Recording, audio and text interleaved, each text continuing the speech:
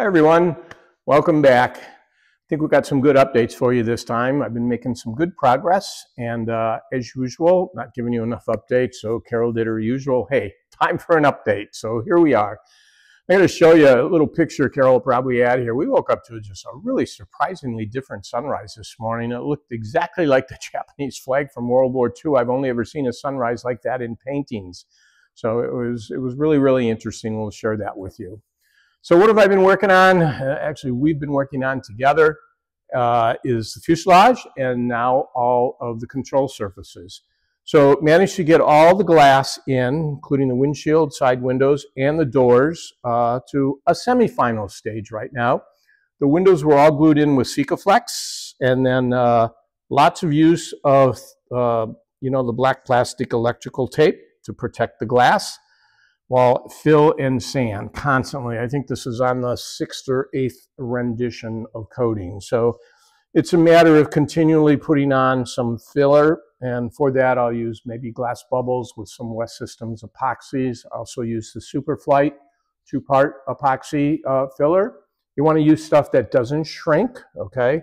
And I know everybody's wondering what we're going to do because these things crack over time. Haven't decided yet. I think what I might do once we're done is maybe very carefully put a small ditch, I would call it, in there, and then perhaps use some seam sealer or something flexible. Still giving that some thought. Anyway, it's coming out rather nicely. And so you got a pretty good blend here of the cabin top to the aluminum fuselage. So got all the rivets hidden there. And then come around here, you can see the doors. These are a lot of work, but the gap is looking fairly consistent now.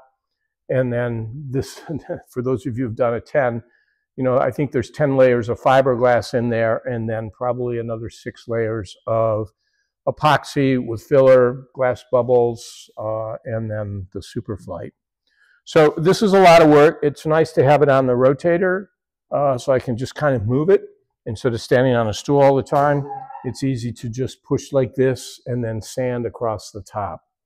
So should make painting nicer too once I figure out how to make this work in a paint booth. So then, once we get that done, and it's not quite finished yet, but it's a matter of sanding and then putting on some filler, which requires 24 hours to dry before you can sand. So at this stage, it helps to have multiple things going on. So to that end, I'm finally working on all the control surfaces. Managed to get in the carbon fiber wingtips by Skydesigns. Those are really nice. They save some weight, but they really fit much better than the typical ones that come from vans.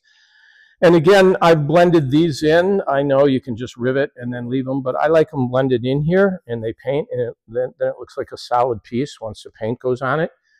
Here's some of the stuff I've been using just to show you. The West Systems epoxy, you mix it with glass microspheres, bubbles, etc. It makes a really nice lightweight filler, and it's fairly easily sandable. I've been using this palm sander from Ryobi and a lot of hand sanding back and forth with some blocks so we get a nice straight line. And here's the Superfil. You can get this stuff online or at Aircraft Spruce as well. This stuff is really light. And the nice thing about it is neither of these shrink over time, so you don't have to worry about getting some cracks underneath your paint. And so then the next step in preparing the aluminum for paint is I go over everything with the Scotch-Brite 7447. So you can see this one I managed to get finished yesterday. It's all nice and dull. You can get rid of all the imperfections, small scratches that get on there from construction, whatever the case might be. And then the next step there will be some primer. I've been using the Eastwood Direct to Metal epoxy primer. It's really hard. I think I've shared that with you in the past. We did the whole inside of the various control surfaces and the fuselage and the inside of the wings. It's a gray epoxy primer. You can actually see it here inside the wingtip right here. So I'll put that on, and then may need some high build primer on the carbon fiber tips and where they mate. We'll see what that looks like. If I do, I'll probably use something like Evercoat 2K primer. It's nice and hard, it doesn't shrink. And then we'll sand that down, probably get everything sanded down to maybe 600 grit, and then Scotch-Brite again, and then begin the paint process, which we're going to use Imron again, so I'll be using Corlar primer. over top of the direct-to-metal primer, and then some Imron paint. I think we're using AF 5000 maybe this time, or 7000. Or 500, I don't remember. Yeah, maybe it's AF 500. I think you're right. One of the other things I'll share with you here is this sanding. You know, it's very easy when we think about all the loud noises when we're riveting, and we tend to grab headsets and earplugs all the time. What I notice is the sanding initially doesn't seem real loud, but when you're doing it for 6 to 8 hours a day, it starts to wear on you. And, you know, I've been actually doubling up on hearing protection using the Prohear silicone inserts that are custom molded to your ear, and then actually putting another pair of some old headsets I use when I'm using the weed eater. Ironically enough, Carol mentioned she was going to order a pair of headsets for her while she mows the lawn. And I noticed when she was unboxing it at lunch, it was a Prohear headset, and it said 25 decibels of noise reduction. That got my attention. The nice thing, though, is it's got Bluetooth. So sure enough, I tried these, and she didn't get them back. She has to actually order another set for herself now.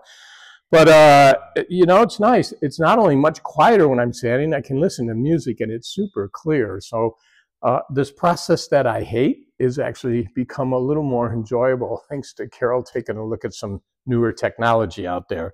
So again, it's Prohear. She'll probably put a picture. I'm not here to promote a product. Just want to let some of you guys know, you know, when we were younger and invincible, our hearing, we didn't pay a whole lot of attention to it. I know I worked the flight line in the Air Force, and at this stage of life, I've got tinnitus, probably like a lot of the older people out there. So maybe too little, too late, but it does make it a little more enjoyable. I would tell you to maybe consider doing this. Matter of fact, I just submitted a column for AvBrief. Some of you have probably seen the new magazine that's kind of taken the place of Kit Planes out there, and they've asked me to write for them. So I actually did write a whole column and submit it on safety in the shop. And the hearing stuff is in that column too. Hopefully you'll see that this week on AvBrief, or soon, I'm sure. Anyway, I don't know if I can think about any more updates. Want to get through this process. We're actually in the process of ordering our inflatable paint booth. I think So-N-Fla is the So-N-Fla is the brand name.